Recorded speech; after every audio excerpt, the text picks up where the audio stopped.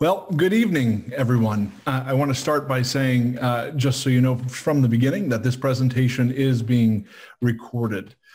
Welcome to the second evening at the Homestead. I wish we could indeed be at the Homestead, but this is a fine surrogate for now. I'm Ryan Orgera, and I'm the SCCF CEO. And we are entering our 54th year of conservation on our islands, and our programs range from marine research to water quality advocacy to our native plant nursery and our sea turtle and shorebird research and to our Sanibel Sea School. And we own and operate over 1,875 acres. And of course, we're fully dedicated to public education like evenings at the Homestead. So I want to say a few housekeeping things before we get started. I want you to understand that presenters cannot see the audience or hear the audience, so treat it as though you are watching TV. Since this presentation is in a webinar format, there's not that level of interactiveness. And our speaker will be answering questions at the end of the presentation, and this can be done by selecting at the bottom of your screen. You should see Q&A, question and answer feature. Please open that to ask a question, and at the end of the presentation, we will be able to answer your questions in the order they arrive. So tonight, you're in for a treat. It's a subject that is near and dear to my heart: elasmobranchs, or sharks, rays, chimeras, and certainly the smalltooth sawfish that we're going to learn about this evening. I wonder how many of you realize how near you live to one of the rarest fish on the planet. In fact, some scientists classify sawfish as the most endangered group of marine fishes. And they're certainly the most endangered group of shark, ray, and cousins, we'll say. Sawfish are protected from legal international trade by CITES, the Convention in the Trade of Endangered Species, because they're listed on Appendix 1, which does not allow any international trade because it is not sustainable. And they are, of course, protected in the United States and in turn, the state of Florida. There's evidence that sawfish have existed in more than 90 countries.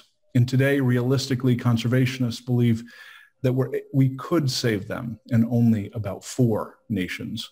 Florida remains one of those last strongholds for global sawfish. Florida and Australia account for the bulk of the world's population of sawfish, known population of sawfish. Florida only has one, since it has been since the 1960s that we haven't seen the large tooth sawfish. But Australia has 4 such species. Sawfish are so susceptible to global pressures because they become entangled in fishing gear and because their fins are highly prized in Asian markets. Additionally, their rostrum, or their nose, right, with all the teeth that you're familiar with, are prized both in decorative markets, but also in the, I'll just say, vile activity that is cockfighting, where they are used for spurs tied to roosters' legs. Sharks and rays in general are facing unbearable global pressures. Between 63 and 273 million sharks are killed annually, most of those for their fins. So we're incredibly lucky in Florida to be the keepers of such fragile species in need of our help locally and certainly globally. And tonight, our talk is entitled, "Where Have We Been and Where Are We Going? The Plight of the Endangered Smalltooth Sawfish and What's Being Done to Promote Recovery in the United States." Dr. Gregg Poulakis has been a fish biologist in the state of Florida since 1997. For his entire career, he has been based out of the Charlotte Harbor Field Laboratory in Port Charlotte and has been dedicated to learning about fishes of Charlotte Harbor estuarine systems. His work has ranged from documenting the fish species found within the harbor to multi-species assessment of habitat use to single species research on habitat use, seasonality, and reproduction. These days, he spends most of his time running the state's sawfish research program. We are lucky to have one of the world's foremost experts on Florida sawfish. So I'll turn it over to you, Gregg. Thanks so much. All right, thanks, Ryan. I appreciate that introduction. It's nice to be able to speak with everybody and update everybody on what we've been up to with this species. We started doing our research shortly after they got listed as endangered. As Ryan mentioned, they've been protected in Florida for since 1992, and that's helped kind of set the stage so that when they were listed federally as endangered, we were able to kind of hit the ground running as far as the research goes.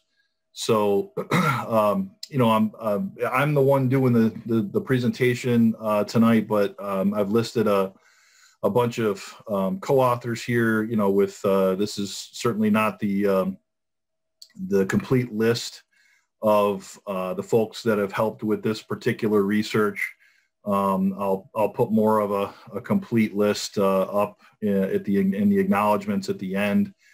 But this is a collaborative research project for sure, and I'm just kind of summarizing it and just play a role in it. It takes a lot of people to get this work done and to learn about this species, because we really didn't know much about them at all, which I'll kind of get into here momentarily. So tonight, I don't have time to talk about every single thing that we've been doing with the species, but I will do my best to hit the high points on a few things. I'll start by just going into an introduction, elaborating on a little bit of what Ryan already started to talk about in terms of the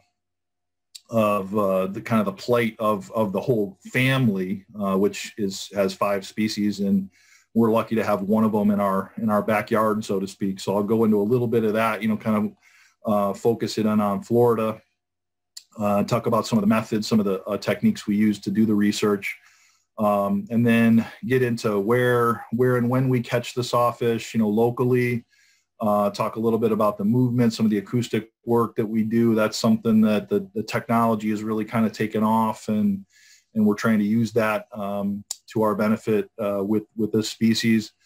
Everybody wants to know what they eat, so I want to try to touch on that a little bit as well, and then kind of where are we going in the near future kind of thing.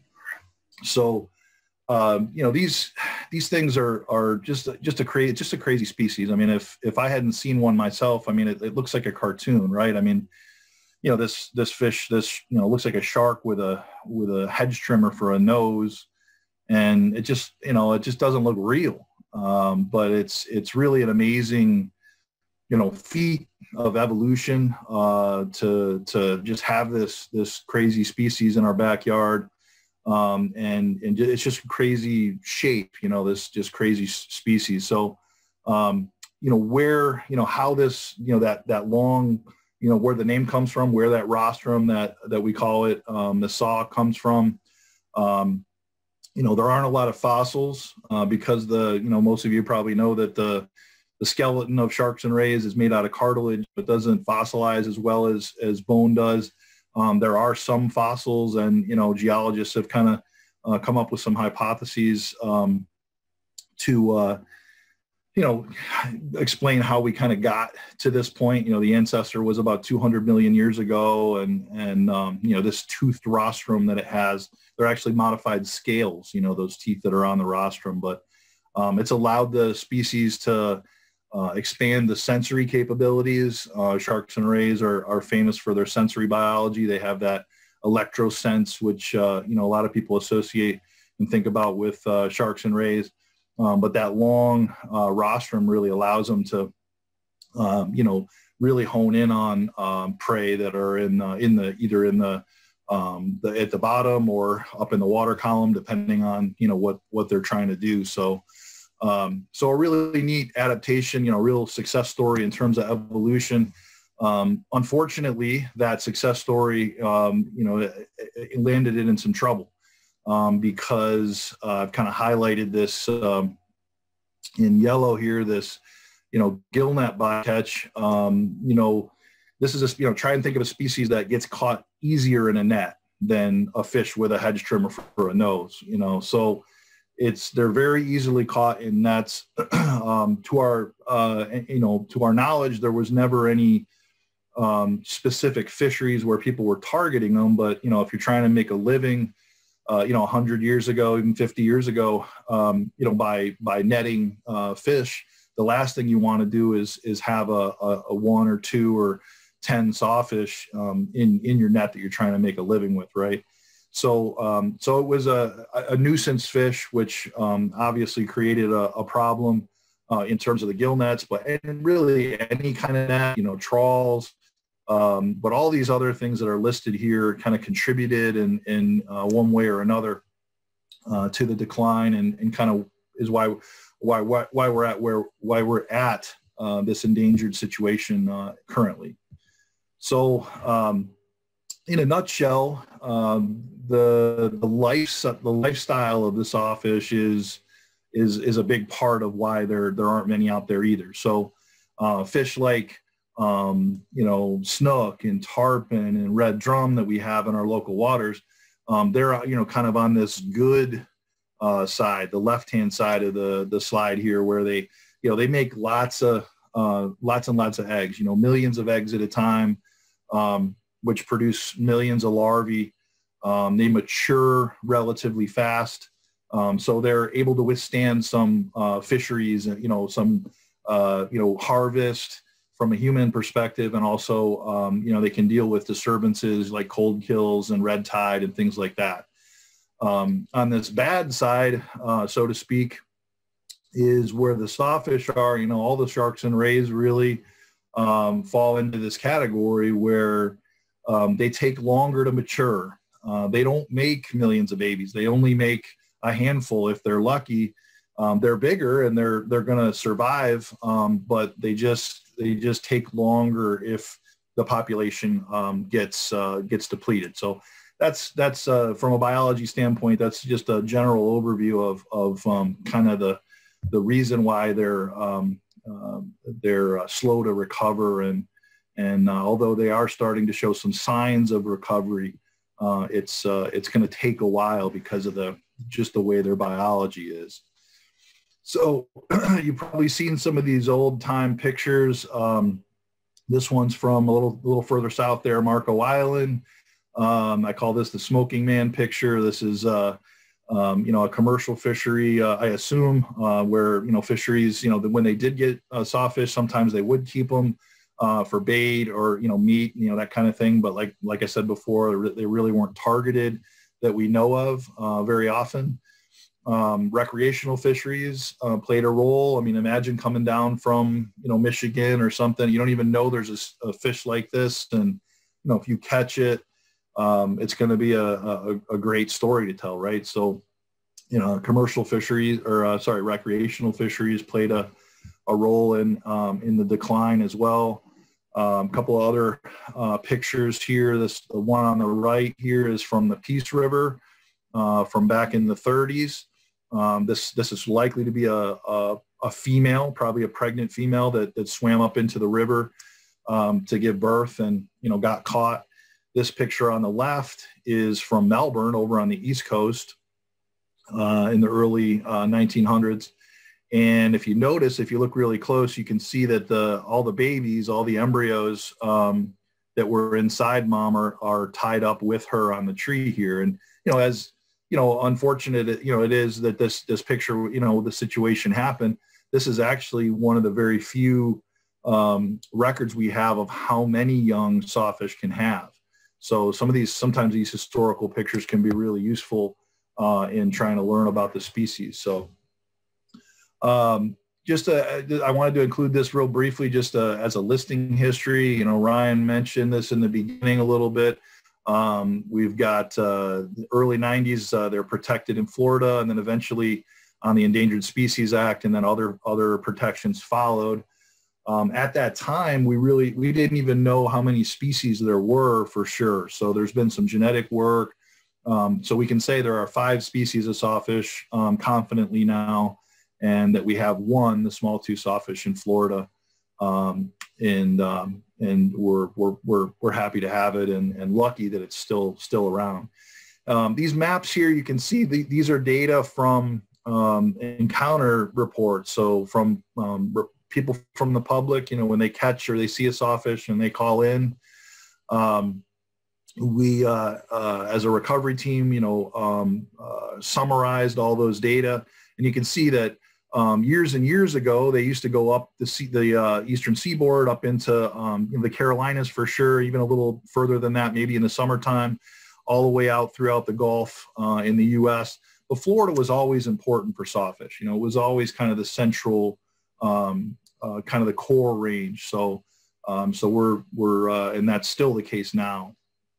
And that's kind of what this other map was meant to show, is that we're pretty much, you know, Florida is the only game in town.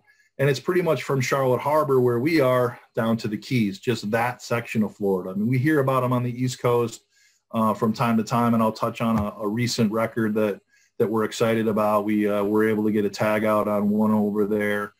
But pretty much from Charlotte Harbor to the Keys is where the vast majority of them are at this point.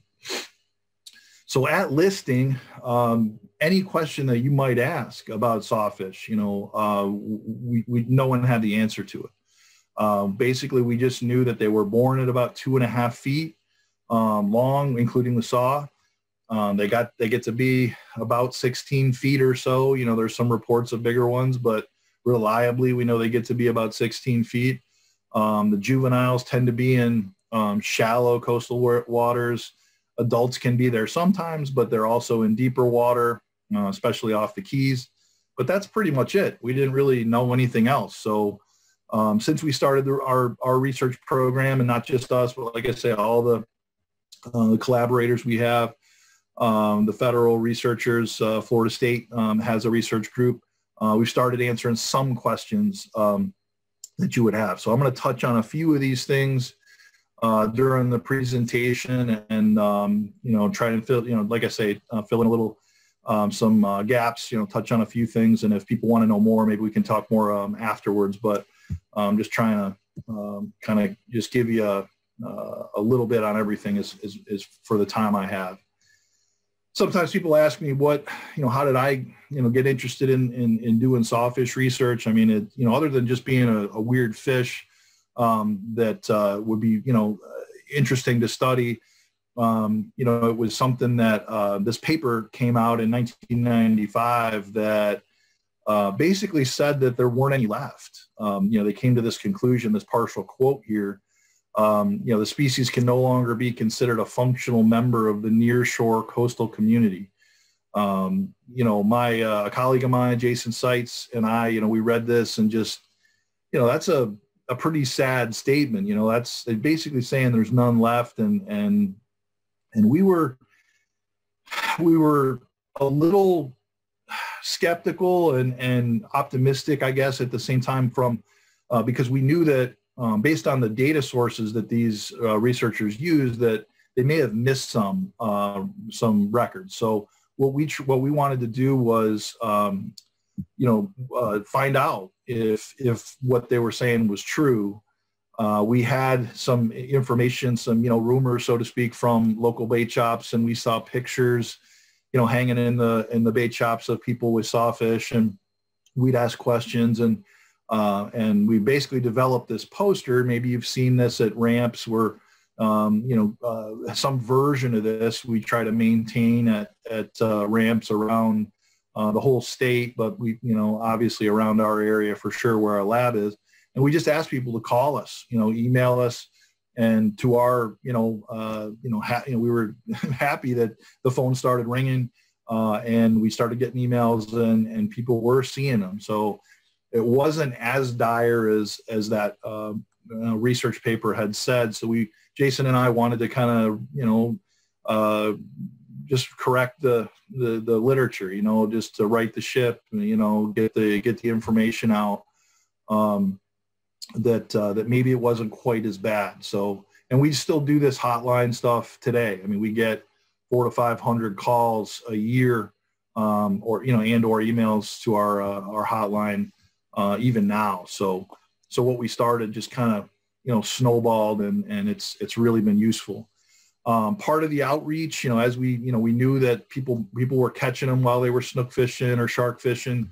We wanted people to know what to do, you know, keep them in the water, you know, don't bring them on shore, you know, try to untangle them if it's safe to do it, that kind of thing. Just some basic information. This is our latest sign that we have. You may have seen some of these out. We're still in the process of getting these permanent signs. You know, 2.5 by 2.5 feet by 18 inches or so. We try to piggyback them with the manatee, signs and other informational signs you see at ramps. We'll use a smaller version of this, at boat ramps and things too, to try and get some information out. But just to let people know what to do. So this is one really important thing that came out of the interaction between the scientists and the public was this juvenile critical habitat designation. So part of being listed on the endangered species list is, the act itself has several things that have to happen. And one of those things is designating critical habitat if at all possible. So this was something that was a priority for the Smalltooth Sawfish recovery team. It's called. I represent the state of Florida on the recovery team, which is made up of federal folks, NGOs, different conservation folks. The head of the Florida Guides Association is a member of the team. So we are looking at it from a variety of perspectives. And one of the goals of that team was to get this, designate this critical habitat. So you can see that basically the whole Charlotte Harbor estuary is designated, and all of this 10,000 Islands Everglades area is designated. So that's obviously a really good thing, and it benefits not only sawfish, but a lot of the other species that rely on the same habitats. So that's good as well. A typical year, this encounter database, like I say, most of our data come from our neck of the woods here in Charlotte Harbor down to the Keys. We get a few up the East Coast, maybe a couple up in Tampa Bay, and we're hoping to see more and more of those, assuming that species continues to slowly recover, over the next couple of decades. I probably don't need to say anything about this. I kind of even debated on whether to include this slide, because everybody kind of knows this. I would imagine in our neck of the woods, we hear about the Lake Okeechobee releases and, a great deal, obviously. But historically, the flow down the state called sheet flow ran all the way down the center of the state down into the Everglades, okay? Both coasts. And of course, now it's that flow comes mostly down the Caloosahatchee. Some of it goes over the St. Lucie River onto the East Coast too, but we get the lion's share of it, right? Which we all know about. So we wanted to focus, obviously, on the Caloosahatchee area here, this boxed area, and also this Peace River area, from a small juvenile kind of standpoint. To get started with our research. So that's where all these dots you see are actually points from the encounter database. So people that called us, they caught a sawfish or they saw one or both, and we start plotting all those on the map, and it's pretty easy to see that they really gravitate toward these areas where big rivers dump into the estuary. So that's where we spend the vast majority of our time for this species. Really quick, our research, it's part of the fisheries independent monitoring program that the state of Florida has, FWC. Our funding, even though we work for the state, comes from the federal government through Section 6 of the Endangered Species Act, which is actually, part of the act. It's actually called cooperation with the states, because the federal government realizes that a lot of these endangered species are going to be in state waters. So there's actually a whole section of the Endangered Species Act that's set aside for that, to set up that cooperation, which is what's funded us since 2004. So we're hoping to keep that going and for as long as possible. Like I say, we learned some things and which we'll talk about tonight, and we have ideas for the next steps and what we need to learn in the near future too. Our approach, we have basically a two-pronged approach where we we'll use what are called directed sampling, or I call it directed sampling, where somebody will call us on the hotline and say, you know, I see a sawfish at my dock right now, or I caught one, you know, last week or something like that. If we get a couple reports, I may, you know, if I'm on the water, I may go right to the dock. You know, we've done that before. But more than likely, it's something where, you know, the next time we go out, we're planning to go on a trip, we'll go there because there's a higher chance of seeing one.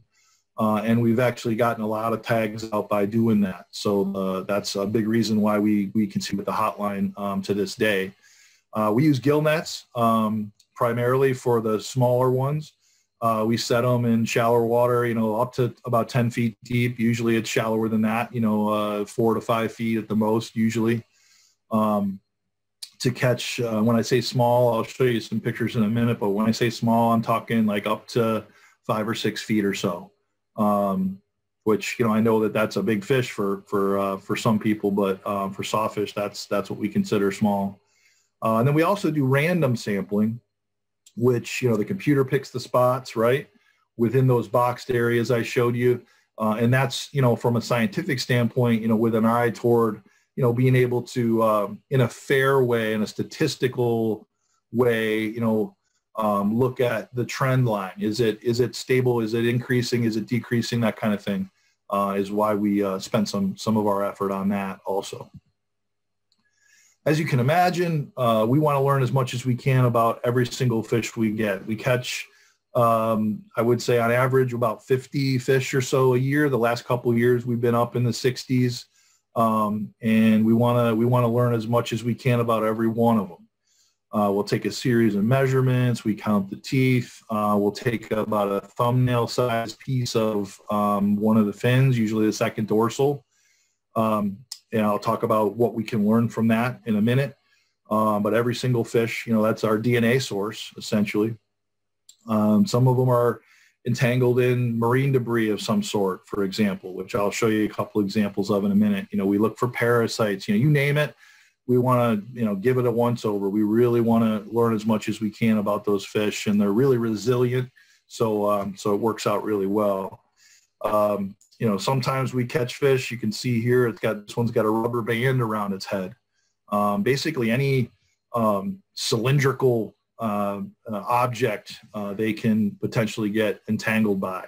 This doesn't happen terribly often, but we do see it fairly regularly. You know, in the Caloosahatchee primarily, I would say, but we've seen it in other places in the harbor too. I think what happens is they just they're curious. You know, they see, you know, things on the bottom, and they end up using their saw, and they mess around with it, and they end up getting it hooked around the end of it, and it just kind of works its way, you know, down the saw and ends up getting, and so it can't go any farther because the body starts to widen out. So you can see it's, you know, some fairly significant damage can happen just from a rubber band. You know, you might not think that. So it's just gets to, you know, make sure the garbage ends up in the, you know, in the garbage can, and you know, that whole litter, you know, kind of thing that, you know, is always something that's important to keep an eye on. Hair ties. You know, we've had this a couple times, not often, but this is, you know, similar to a rubber band. You know, situations where these animals are, you know, being damaged by these things. Obviously, we cut those off, and they heal very well. Even you know, when it looks really bad, you know, the ones that we've recaptured have healed up really well, which is encouraging. The most recent one that I wanted to mention to you guys is we call them ball bungee straps. I'm not sure what the real name is, but we've seen an uptick in these since 2018. And one of the researchers at the lab sleuthed this out, and they're used to hold these boat lift canopies and covers. So, you know, kind of pay attention to this, you know, this plastic ball around this, you know, bungee cord. And we see that, you know, I don't know if you can see right here where I'm pointing, but here's one around a fish, and here's a close up.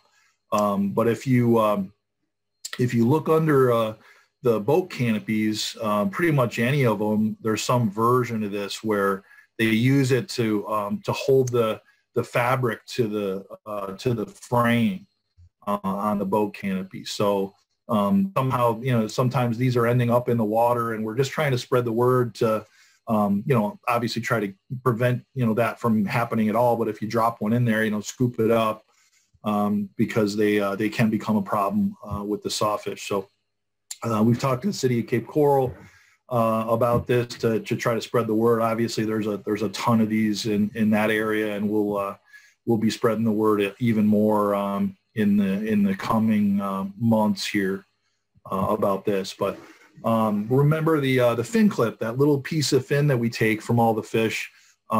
This is a graph that you don't have to study or anything really. This is just a bunch of different adult females. So when we catch the young sawfish, we take the fin clips, right? And the DNA is in the fin clips, right? So there's DNA from mom, there's DNA from dad. Mitochondrial DNA is maternally inherited, so it comes only from mom. So we can look at that sequence and look for patterns in the babies that are out in our estuary, and to find out. And the reason I show you this graph is the ones I circled here. This particular female, number 9, is an odd year reproducer, and she reproduces every other year. So that was one of the questions that we had in the beginning was, do sawfish reproduce every single year, or is it every other year, or something else? And this is a very clear every other year pattern here, and we don't always catch the young from each one, but it's that was one of the puzzle pieces that we were able to put into the giant puzzle of sawfish information, just from taking that little tiny piece from the fin, which is really cool. And I'll talk about some other things we can learn from that too in a little bit. Okay, so we as part of our workup, we tag these things. We use tags that have a number and actually have our hotline number. So if you catch it, you have the number right there, and you can tell us what number fish it was if you can see it. We use these PIT tags. It stands for Passive Integrated Transponder. That's the same tag you would use for your dog or your cat. We put that on the sawfish, and that theoretically stays with it for its whole lifetime. So researchers carry there's no battery in it. Researchers carry a scanner so that we can see what number it is. But the acoustic tags are really what I'm going to focus on tonight as far as information, because we can learn an incredible amount of information, just answer a lot of questions with them. So this is a picture of one here. Initially, we just put them on the fins on the exterior of the fish, and they would last for maybe a year if we got lucky. But we were able to start putting them inside the body cavity of the fish in mid-2017. That's what these tags are meant for. So we have there's a lot of potential there, which I'll talk about in a little bit. But each fish will get an acoustic tag. It has a unique signal. So and then we put receivers out there, acoustic receivers. We call them listening stations, all around the harbor, and other researchers use the same equipment elsewhere in Florida. I'll show you some maps in a minute, and it works out really, really well. All right, so let's get into some information, some data, not too heavy, but just some of the specific research we've been able to do. So when I say a small juvenile, I'm talking up to about 5 or 6 feet. So this just gives you an idea of what they look like. So this is a newborn kind of size, all right? And by their first birthday, they're about 5 feet, including the saw. So that they grow really, really fast initially, and kind of continue to grow fast, which is a good thing. And then large juveniles, actually, it's hard to believe, but 6 to 10 feet that's still an immature fish. So this big fish here in this picture is still immature, believe it or not. So when I say small juveniles, we're talking up to 5 or 6 feet. Large juveniles, 6 to 10. All right. So just talking about some small juveniles for a little bit here most of the time. Sawfish have a really cool adaptation that very few other organisms have. So this is what's called a sheath, a rostral sheath. So you might have imagined, with this, hedge trimmer for a nose, how does that work? How do the embryos, how do the brothers and sisters when they're inside mom not hurt each other? When it's time to get born, how does mom not get hurt, right? So Mother Nature's come up with this really cool way of making things work, and there's a covering. The teeth are actually there, but there's a vascularized covering around the teeth that goes away in a week or two at the most after these fish are born. So this one's actually starting to lose pieces of it. You can see a few of the teeth sticking out down here, maybe one right here. But very, very cool adaptation for during that embryonic stage. So we've done acoustic tagging, in these areas that we kind of concentrate on, this upper harbor area. And, the Peace River, it's natural flow. And we've been able to identify one, we call it a nursery hotspot.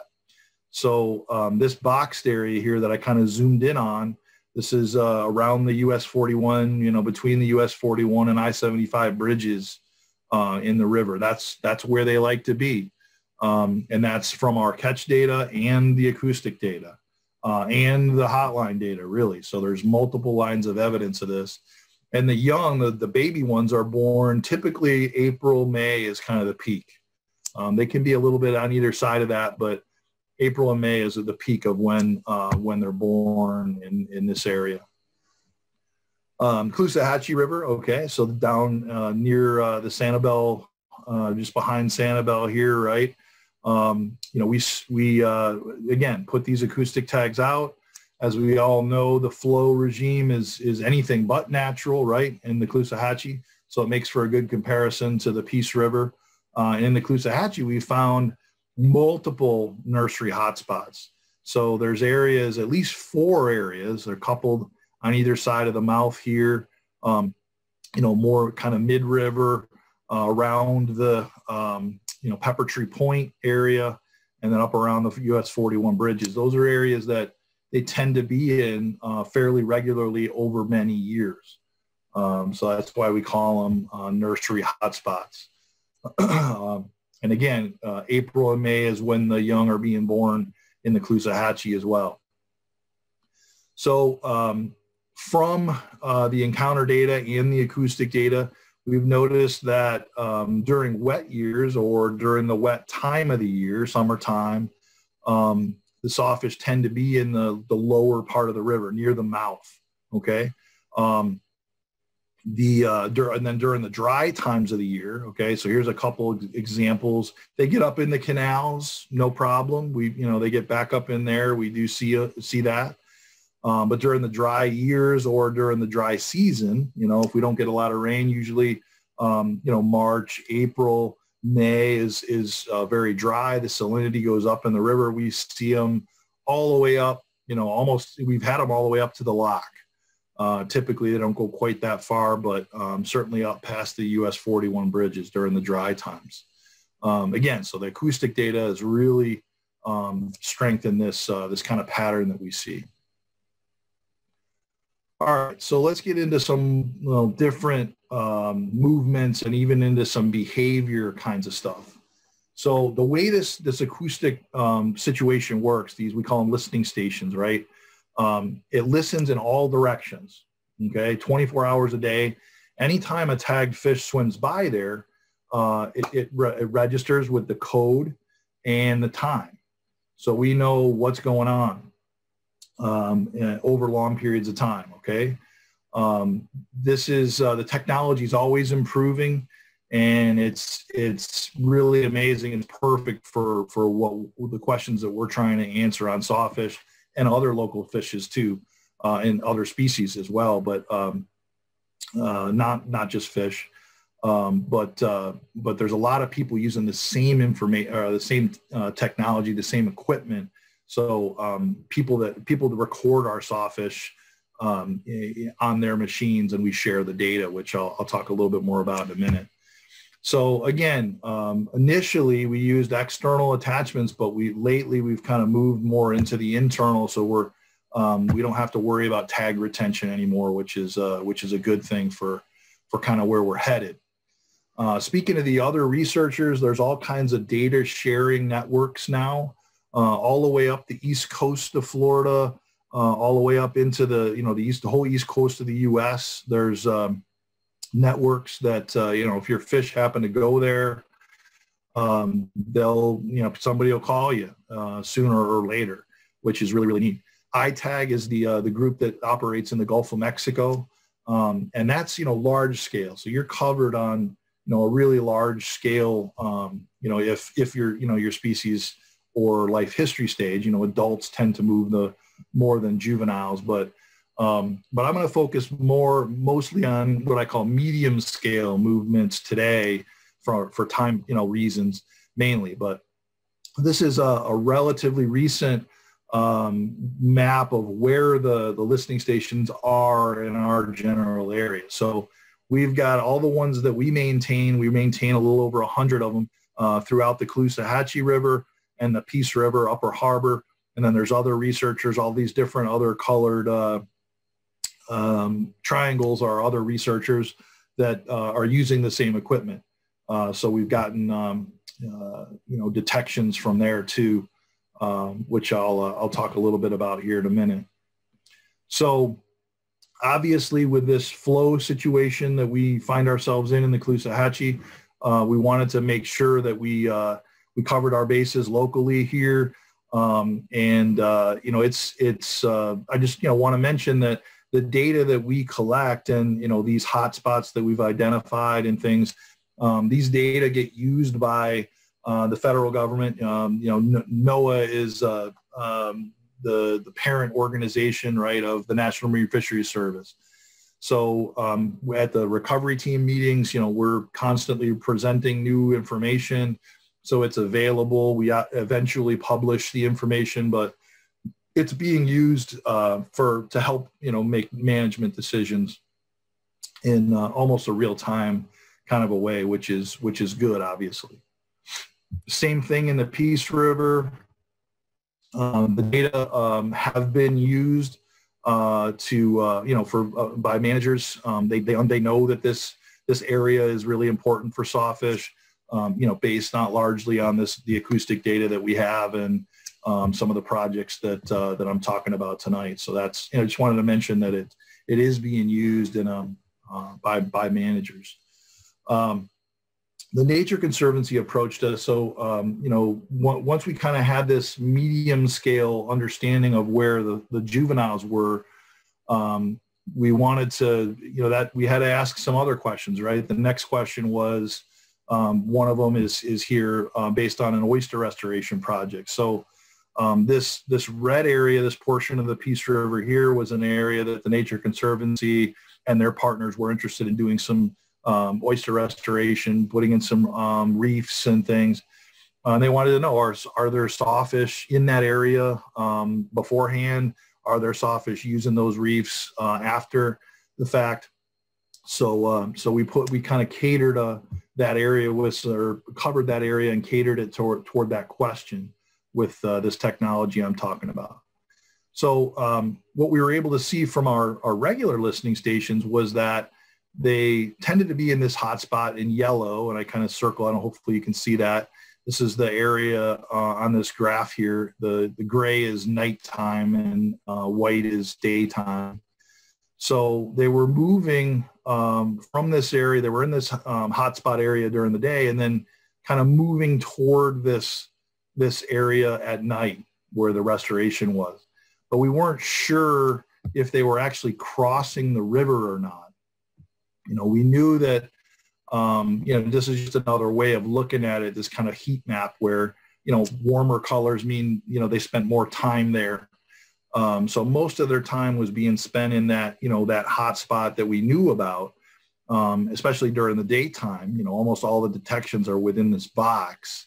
But at night, you can kind of see that they were starting to, it looked like they were, maybe crossing the river, but we weren't weren't sure. We couldn't tell, so here's daytime, there's night, you can see that, and, but so we couldn't answer that question specifically. So what we did was we put some listening stations close enough together that we could time sync them and measure that. There's an algorithm that the company uses that analyzes the time that the signal is received at each listening station. So you're basically triangulating where the fish was and estimating it on a relatively small scale. So within a couple of meters, within 5 or 6 feet, is what they think the accuracy is. So we put one of these, they call it a Vemco positioning system, up in that area where they were doing the oyster restoration along the shoreline. So these triangles are those stations. And the answer is yes, they were crossing the river. They were coming all the way over and getting along this red mangrove shoreline, which, that's a habitat that they like. And we were able to plot these movements, which was really cool, up onto the flat, which is really kind of cool. Like I say, the technology is always changing, and it's really amazing to be able to do these things. So because, years ago, you'd have to get in a kayak and you'd have to, get all your friends, and, you'd have to go out for as long as you can, 4, 5, 6 hours. Then you'd have to have somebody else follow the fish around. And, basically we're getting that manual data 24 hours a day, which is pretty amazing. So what we ended up doing was revising this hotspot boundary. We made it from this yellow into this red area here, made it a little bit bigger. And, it's important from a manager standpoint, to kind of identify these really important areas. It's all critical habitat. It's all important. That whole estuary is important, but some of these areas it's turned out are really the species is really focused in on, which is something that is obviously important to know and helps the managers make decisions when projects come up and things like that. So the next question, right, is what are the sawfish doing there? They like it there, clearly. What are their behaviors? What are they actually doing? So there's a technology called an acceleration data logger, sometimes called an accelerometer, that can get at that specific question. Nick Whitney, who was working at Moat for a time, he's not there anymore, but really interesting researcher. He's got a really cool TED Talk. Just Google Nick Whitney TED Talk, and he'll explain this in much more detail than me, much better than me too, I'm sure. But he's a really funny guy, and I knew that he was using this technology on sharks, and he even used it on pythons, and it's really cool. But it's literally the mechanism that makes your iPhone the screen switch when you move your iPhone, if you have one. So some smart people figured out how to record those switchings, so to speak. And it's just a way of connecting these acoustic studies to behavior and even physiology. So for us, feeding was a big question. It's unlikely to be a predation thing. There's really nothing other than maybe bull sharks. There's really nothing in the estuary that's going to mess with these sawfish on any big scale. So feeding is kind of our hypothesis of why they would be moving around the river. But you can also answer questions such as, where are they most active? When are they most active? How often do they rest? If you can identify a feeding signal, when does that happen? So it's really a cool opportunity. And I was lucky that Nick was interested in checking this out too. So this is just an example of what we got from one of the fish. You put the accelerometer tag on the fish and it stays on for about 5 days. And then you have to recover the tag. And we did that on 10 fish and we recovered 8 of them, which I thought was good. But you can see for this one especially, there was more activity at night. These gray lines are night And then daytime, they were still active, but not as much. But this was very clear, at least during this 5-day period, for this little fish that we were able to tag. But one of the things, I figured with sawfish, it would be a really cool signal because they swipe that saw back and forth really, really fast, usually 4 or 5 times really fast. And I kind of guessed that the signal from the accelerometer tag would look like a seismograph from an earthquake. Everybody's seen that, that pen that jumps right during an earthquake. And that's exactly the kind of signal that we see. So here's one where this is just normal tailbeat motion. And then you see this, kind of earthquake activity on several different axes. And this, continues for about 2 minutes, and they change depths during that time. And then they kind of go back to that, similar tailbeat situation. So very cool. And like I say, we don't know for sure that they were feeding during this. Ideally, you would do some tank work and things, and they have on other species of sawfish. So we're reasonably sure that that's what we're seeing here with this particular tag, which is kind of cool. All right, so I want to get to some of this large juvenile stuff, and then maybe a little diet stuff is all I'm going to have time for. But switch gears now to the large juvenile stuff. So like 6 to 10 foot sawfish we're talking about now. We were able to do some internal tags. We started those mid 2017, and we've been putting those out for the last couple of years, and we're up to 124 of those. And those are about 4 to 5 year tags or 10-year tags, believe it or not. It's a very, relatively small tag that we can program to last 10 years. So we're going to get information for a whole decade on these fish, which is really exciting.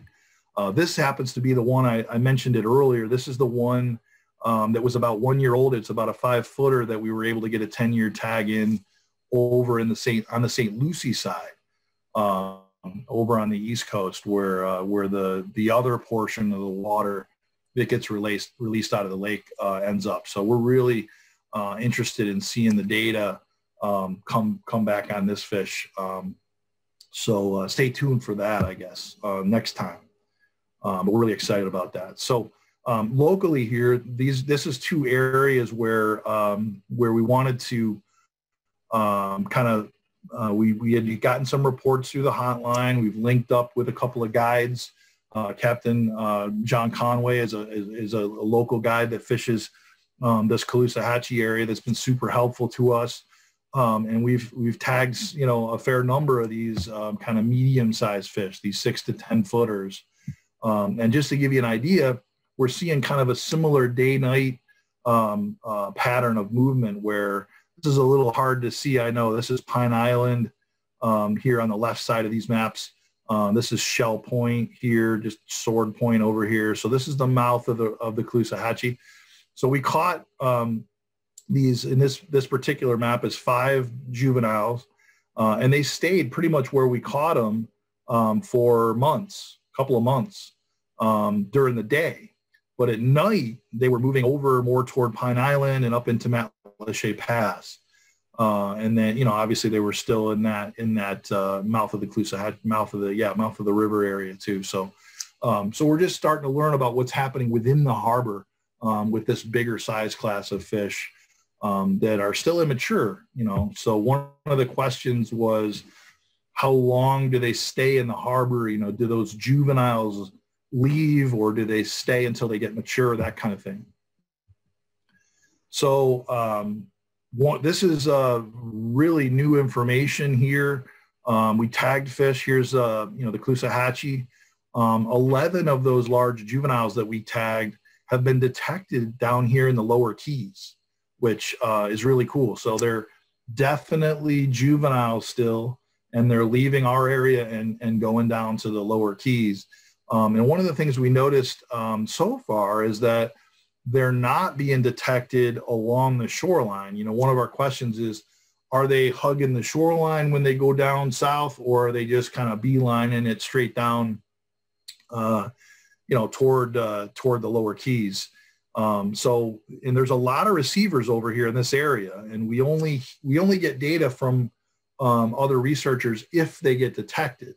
So this whole area here is kind of a blind spot over here in Florida Bay and most of the Everglades. So it's kind of interesting. We'll see if that holds up over the next couple of years, but really, really cool.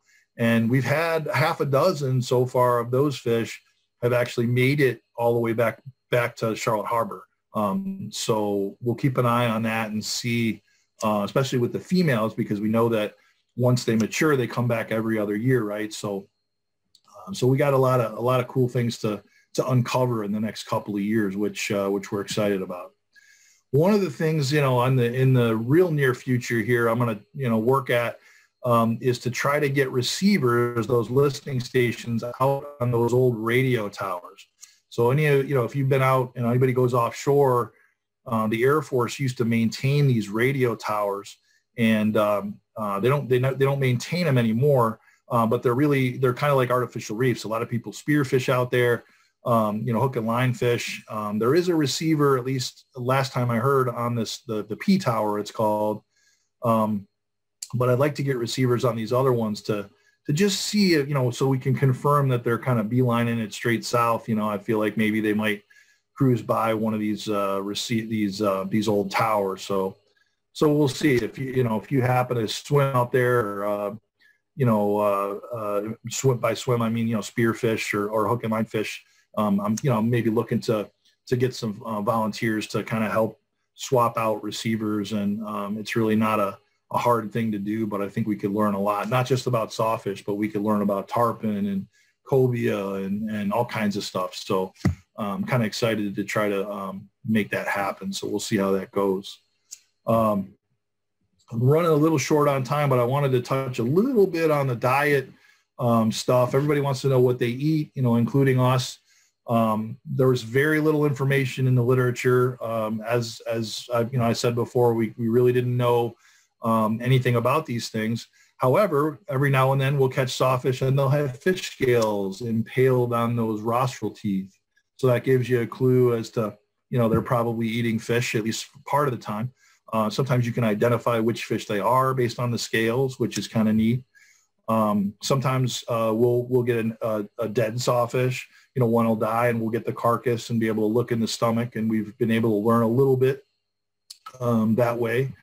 But one of the cool things is to, getting back to that fin clip that I mentioned earlier, we can take a tiny piece of that and use some cool chemistry, just stable isotopes. It's called, you can look at different elements and get some clues as to what kinds of food that they're assimilating.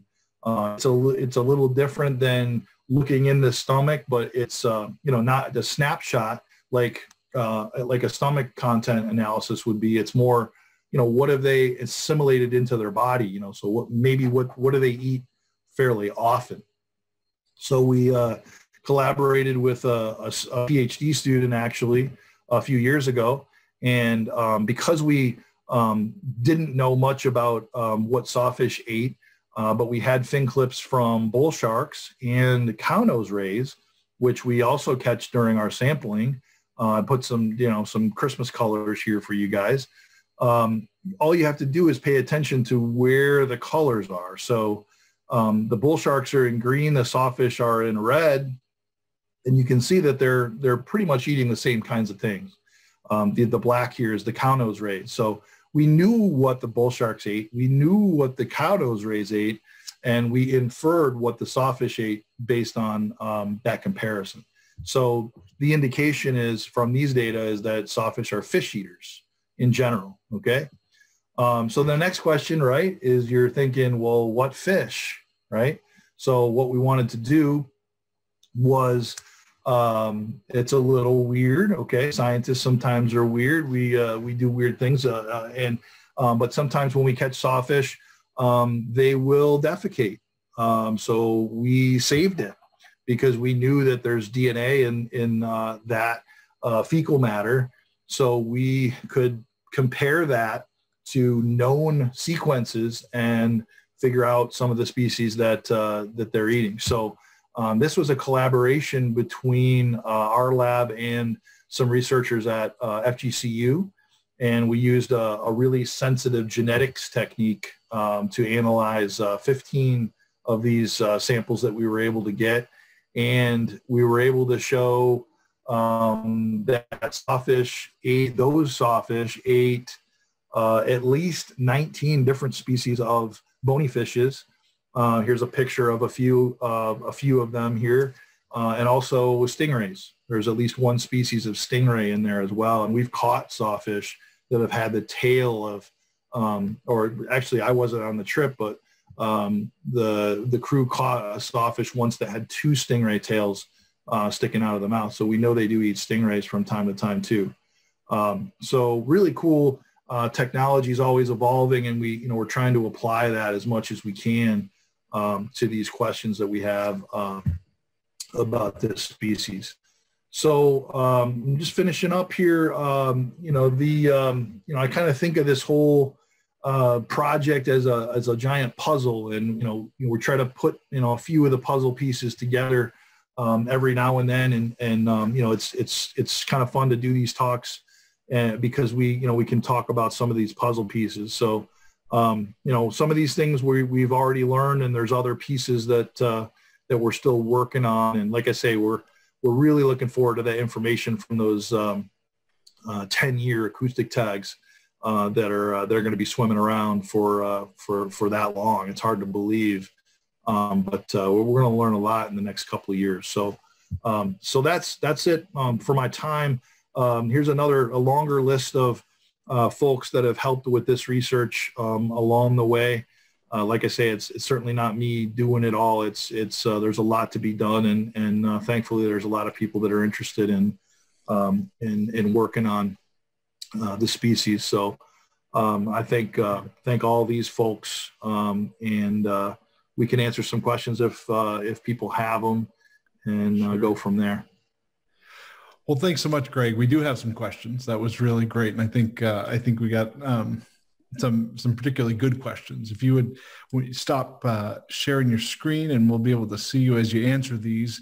One that we got several versions of effectively is how much of their life cycle are they living in fresh water?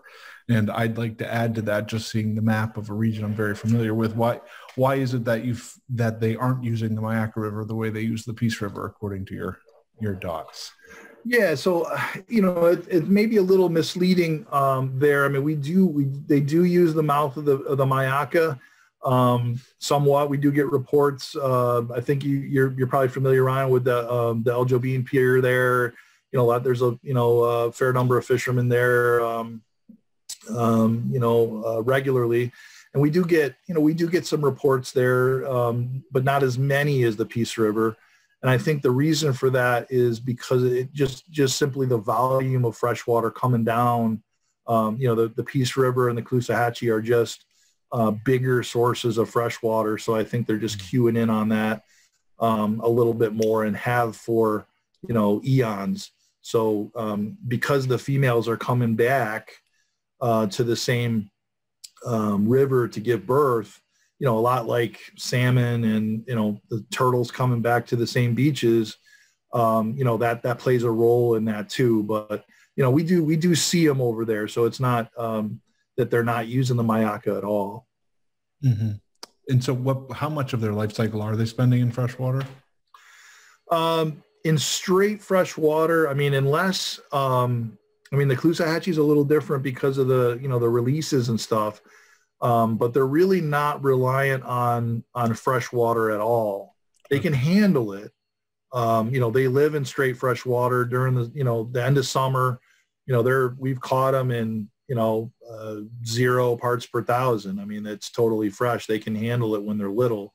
I don't think the big ones are like that at all. That's not unique to sawfish. A lot of species are able to withstand those salinity changes when they're young, but they kind of lose that when they get older. And I think sawfish, fall into that category. But I think does that answer the question? Okay. Yeah. No, sure. I think so. Yeah. And folks are asking about the population size and the trends. I mean, is there some hope? You know, we're a partner, SCCF's a partner in Mission Blue's Hope Spot in the Gulf Coast. And so we're always looking for hopeful stories in the ocean. So what's the outlook? Yeah. So, you know, the population has been, it's been stable. I think the protections that we talked about in the beginning, the state of Florida protected the species in 1992. And then, the Everglades actually, it wasn't, the Everglades wasn't designated for sawfish, but because sawfish use the Everglades, they benefited from Everglades National Park, which was formed in 1945, I want to say, something like that. So that helped. So I think at least in from Charlotte Harbor, down into the Everglades, the population has been stable for a while, but we're just getting to the point now where we have enough what we call fisheries independent data to, from our research basically, to start looking at those trends. And it's actually a slow increase right now. So that's a good sign. I mean, we're cautiously optimistic that's going to continue, and that's good news for sure. Yeah, no, that is great news.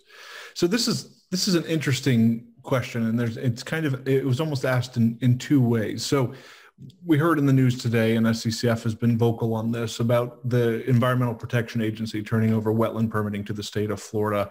And the question is largely, what role does sawfish habitat play in development decisions? But specifically, you as our state's expert in sawfish, will you have a role in the state's new process on mangrove permitting as it affects sawfish? And it might be too early to know that, but yeah. So the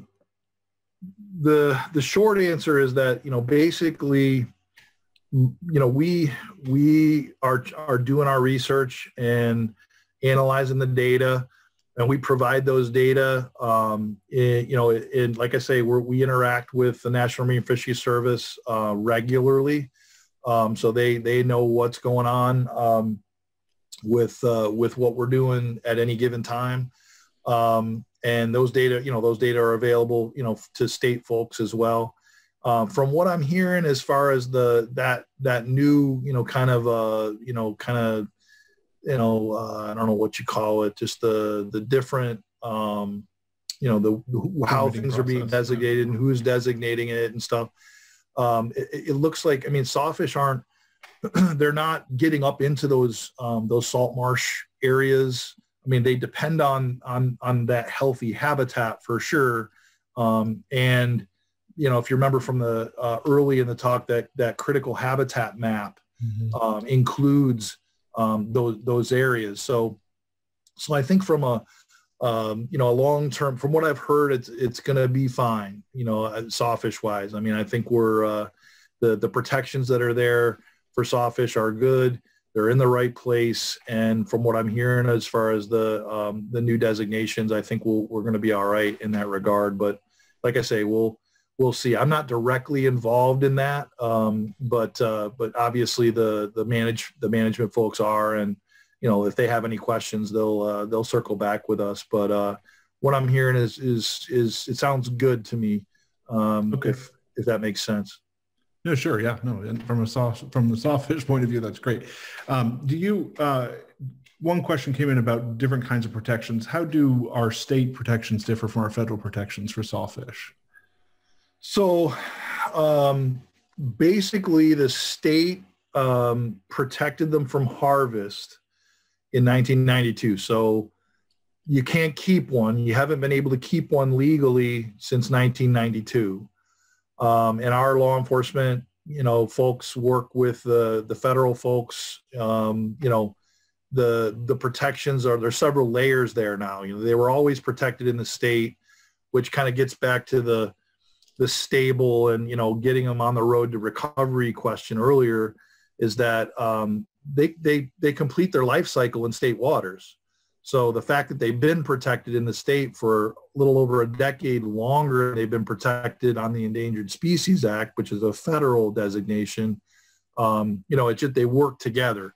The thing that the federal protection really helped with is funding, because as soon as that Endangered Species Act gets involved, there's a whole series of things that are supposed to happen, and theoretically the federal government is supposed to fund, and the funding hasn't been anywhere near where it should be, but it's enough where we've been able to kind of, not just us, but all the researchers that work on the species have been able to chip away at some of these questions. So I think we're in a good spot, and I can tell you, everybody, that the law enforcement guys work together and on cases, and it's that's a good situation. That's great. Yeah. So I think one thing I want to drive home, because we do have so many anglers, most of them are responsible, but I would love if you would just go over again, what are the best practices? Because we're trying to teach people about how fragile shark species are in general. We have this idea of them as these tough creatures, but in fact, many of them die in recreational fisheries. So what's the best, how do we handle, if you catch a smalltooth sawfish, how do you put it back to increase its likelihood of living? Yeah, the biggest thing is to keep it in the water. It seems obvious maybe to a lot of people, but it's such a weird catch that a lot of times people want to, depending on where they are, obviously they want to drag it up onto the beach to take pictures or whatever. And that's something that, we understand you want to take a picture, but keep it in the water. That's the number one thing. A lot of times sharks do this too, where they get caught and they'll start to spin. And because they have that long saw, a lot of times they get wrapped up in your line or your leader.